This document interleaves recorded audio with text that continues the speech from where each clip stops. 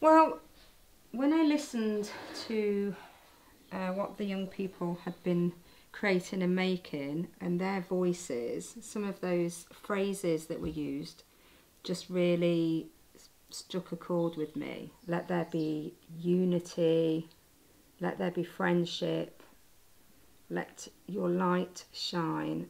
And I just think those words just really spoke to me.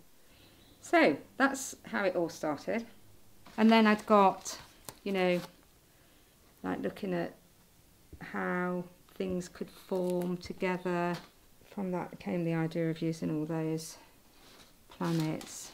And then it was working out, you know, whether the masks would work as a canvas and trying out lots of different layers.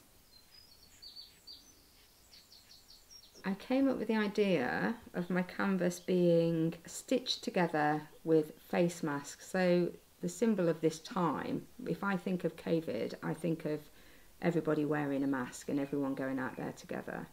And I just thought, what a great way to put that down as its first layer and that becoming the canvas. In my head, you know, how do you describe a moon? You just have to draw a moon. I was thinking of the rainbow that became the symbol for the NHS, the rainbow being a symbol of hope. And I just think it's a symbol that a lot of people recognise in this time.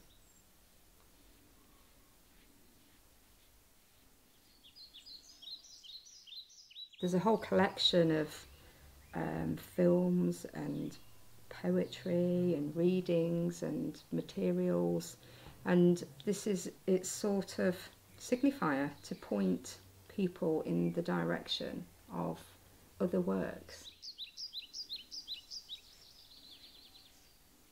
It's something to remember, you know, like people were remembering about the moon stories, they were remembering about, you know, what they were doing when man first walked on the moon. They were recounting what they were sat on, what they were wearing, if they were in their pyjamas, whether they were with their children. And I think this piece of work, it will prompt people to remember what was happening to them at this time, at this moment in time.